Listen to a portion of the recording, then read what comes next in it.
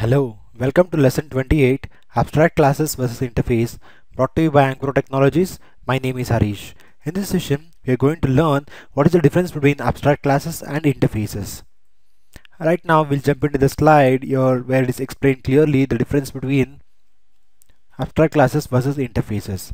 Abstract class can have implementation for some of its members, that is methods, but the interfaces cannot have implementation for any of its members. To understand this sentence very clearly, we'll jump into Visual Studio and explore it. Here, I'll create an abstract class. How do I create abstract class? Followed abstract keyword followed by the class employee. The class name is employee, and we'll create a method here. Abstract, only a method, not abstract method.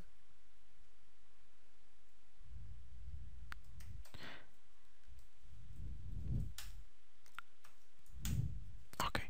Now what I'll do is I'll create an interface.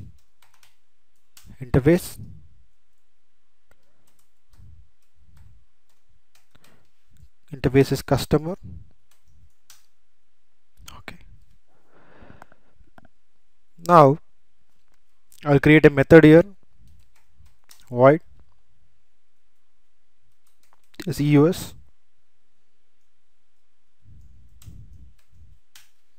Now you can observe here I'm having an abstract class as well as an interface, and I'm having a method called EMP and CUS in the customer class, in the customer interface. Now when I build this project, you can observe it will throw me a compile time error telling that customer, that is interface customer, interface members cannot have a definition. It means that I'm having a member, interface member, a method called cus. It is telling that it cannot have an implementation. So I'll just remove this. Now when I place semicolon and just build this program, it succeeded. The final outcome of this is abstract class members can have implementation, that is method can have an implementation in an abstract class, but in interface a method cannot have implementation. It should be just declared. That is the meaning of this sentence. Okay. Interface cannot have fields, whereas abstract class can have fields. Interface, for example, if I define int id, okay, now when I build this project, it tells that interface cannot contain fields. That is a disadvantage of interface. Now if I go back here, I'll just delete this, and if I go back here and just create a field in abstract class, now when I build this project, it's built successfully. It means that interfaces cannot have fields, but abstract class can have fields. That is one of the difference.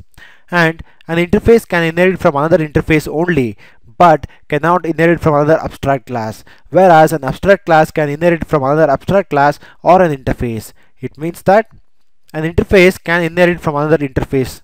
For example, I'll create Control C, Control V. This is customer 1, and I'll inherit customer.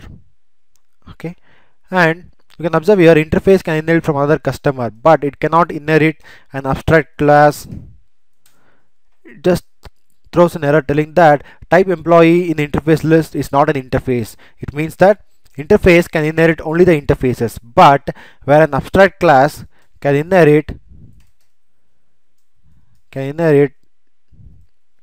class as well as customer also. This is what, okay, it will inherit, but what the thing is, I have to implement this method here, then only it will implement. For example, I've inherited customer. I have to, what I'll do is I'll just inherit customer 1. You can observe here this interface I'm inheriting. I have to provide implementation for that method. How do I provide? Public void, okay,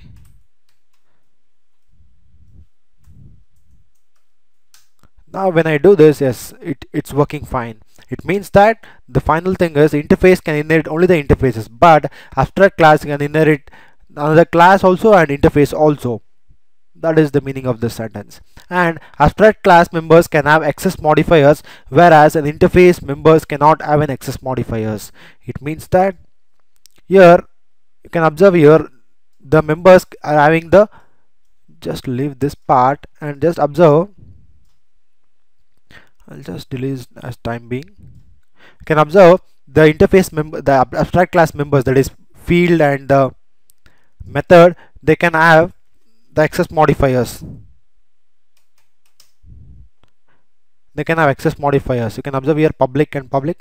But if I try to give access modifiers to the fields, to the method members in the interface members, the members in the interface, it does not take. Now when I build this, it just throws me an error telling that the modifier public is not valid for this item.